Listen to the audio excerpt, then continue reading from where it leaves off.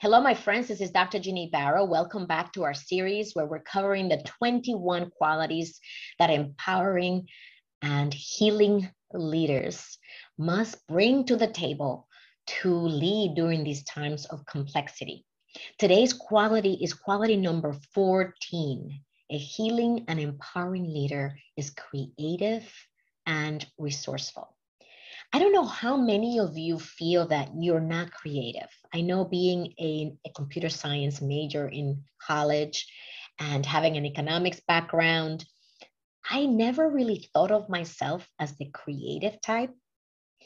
Although I have to say that as a programmer, you have to have certain creativity to design your programs a certain way because you know the data structure, you know the language structure, but you have to get creative in how you use them to solve the problem that you're trying to solve via a program.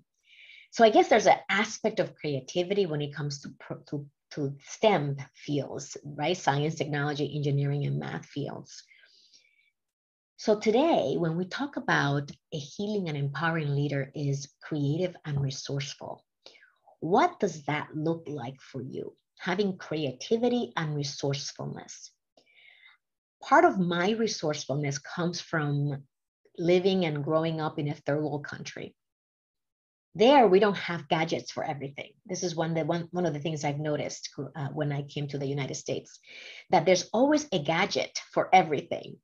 Back in my country where I was born, this is my country now, but back in the Dominican Republic, I remember that we used to make do with whatever we had. We had to get creative.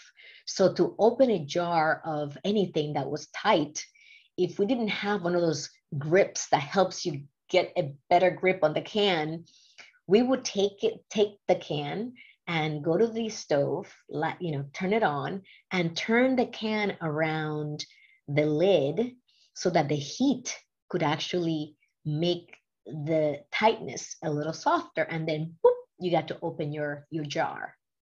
That's just a simple example of how I grew up being creative that way because we didn't have, another example is we didn't have a can opener. At least I didn't have a can opener. Some people did. So what we used to do is we would take a knife and we would take the can and we would just take a knife and use the top of the knife and do a little hole and then use the knife itself to open the lid, open the can without having a can opener. How have you been creative in your career? Have you come up with creative solutions to problems that you were trying to solve as a team? Have you gotten creative in your own life? Sometimes when we are doing personal things like on vacations, we may have to get creative when we don't find the right solution. One of the most recent examples of using my creativity and resourcefulness was recently when I was going on vacation with my family, my mother and my son.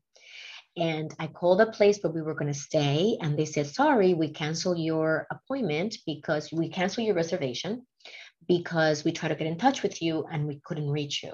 And there was a problem with the address that I provided for my credit card. So I had no place to stay. And there I was on a Monday, getting ready to leave on vacation without a place to stay. And so my mom and I were in the kitchen and she goes, oh, try Airbnb. So I went and I Googled Airbnb and I was able to look for a place that day where we could stay. The difference between being resourceful and getting frustrated instead is that when we're not resourceful, we're going to throw in the towel and we're going to quit. So the value of embracing the quality of being creative and resourceful is that when something doesn't work out the way you expected, you look for alternatives. There's always options when you are resourceful. So notice how if you have a plan and things don't go as you wanted them to go, how you react. Do you typically get locked in like, okay, that's it, we're not going, this is not happening, we're not doing it because it didn't happen in this particular way? Or do you say, okay, we were going to do it this way, but because of these circumstances, we're going to try something different, and you pivot. The ability to pivot during these times when things are happening left and right, when perhaps the staff that you were expecting didn't come in because of something that happened with them, or the project went sideways, or the client changed his or her mind, how do you react?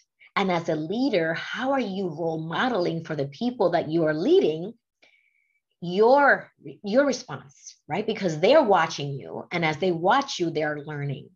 If you have a young team, you are basically teaching them how to be in the business world. I know that's a lot of responsibility.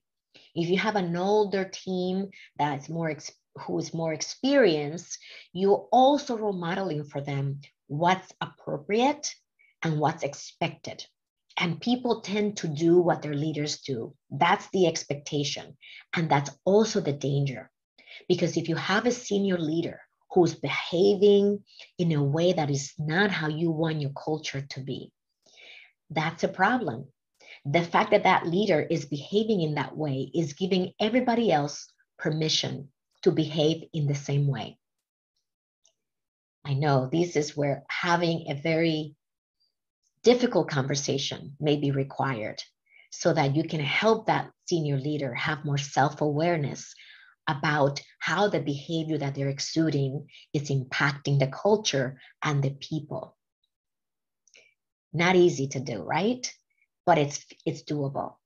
And it's doable when we use conscious communication and mindful communication. And when we approach this person from a place of contribution, not from a place of criticizing them or bringing them down.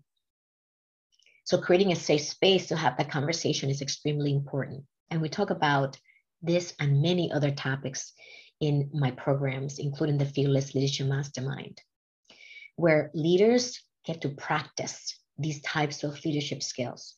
Because doing this by yourself, I have to say, is pretty darn challenging, especially because you are doing it in isolation versus having other people who are being mirrors to you and who can help you not only see other possibilities, but also your superpowers so that you can overcome the problems that you are bringing to us in the mastermind. It's very important to get support as a leader so you can continue to develop these leadership skills, which will help you continue to grow as the leader and reach your full leadership potential.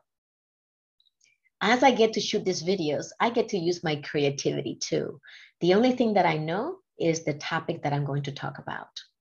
And once I get going, I just let my creativity and my resourcefulness flow based on my experiences, based on what I've already written on my book, Healing Leadership, and what I share with the 41 leaders in those interviews that I conducted back when I was preparing to launch the book.